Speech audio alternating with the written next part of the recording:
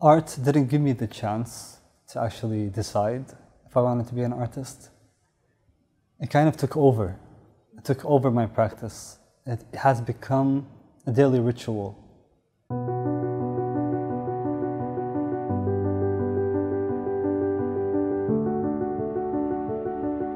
The human is a collective consciousness.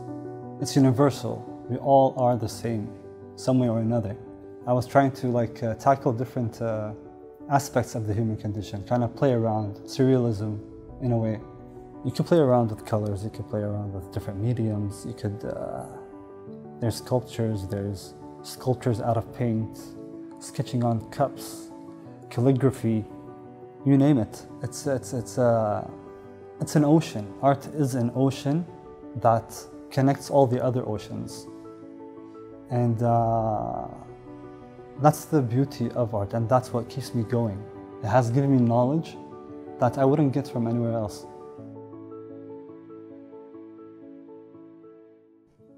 I'm also a forensic sketch artist with Abu Dhabi Police.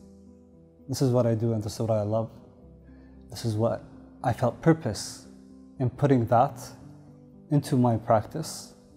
I wake up every day knowing that I would do some sort of thing to help the society and my city and my people by catching criminals with art.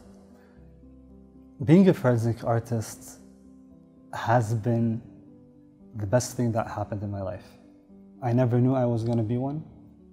I was called by my previous manager, which brought me into this field. He saw something that I was able to do, since I do draw from the imagination. And he has given me that chance to make use of my art. I felt that I have a reason. Every day is a new day, and it's a surprise as well. That's the beauty of the job itself, because it's not a routine job. Every day is a new story. Every day is a new crime. It's a fun journey. It's a really fun journey. And I've learned so much during the process. What really influenced my art is this residency in the Cultural Foundation. It has given me the opportunity to actually appreciate my art more. I've never had a studio outside my home. And once I go back home, I kind of miss my work. It's very interesting that I felt the connection that my work is not with me, it's somewhere else. It has taught me to appreciate my art more, because now I know how much I love my work. Apart from that, I have had many studio visits, which has been the most enlightening part of this residency. Everyone that came in, they left love, appreciation, and questions once they left.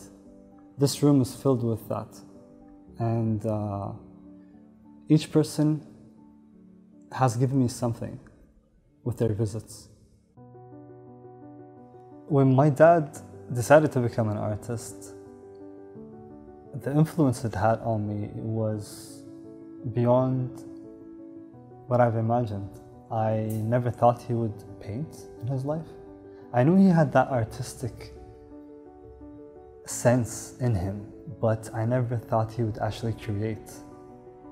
It has given me a different type of confidence that my father is actually becoming an artist after his 50th birthday. And what's beautiful about it is that art has no age. You could actually pursue it anytime, anywhere. It was a mutual influence between my dad and I. And we bonded in a different way. We talk about art now. He made me realize that you could do a lot with art. I had a brick wall in front of me before he became an artist. That phase, he was the one that broke that wall, to be honest. And there's so much love and respect for my father. I am very thankful and grateful for him to be an artist.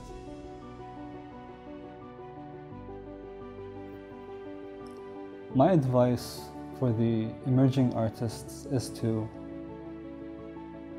keep producing, never stop, love what you do, and once it becomes a ritual, I think this is where you could call yourself an artist. You need to dive into this. You need to put all your energy, all your thought into art. It's a never-ending process. The process itself is something else, because this is what I enjoy most. It's the time I spend doing something. It's what I think about when I'm doing something. And it's beautiful, and I don't think I'll ever stop. Because it has become me. It has become who I am, how I spend my life. Everything is art, and I still have the chance to discover more into that. My name is Ghanim Mubarak, and I am an artist, and I draw the human condition.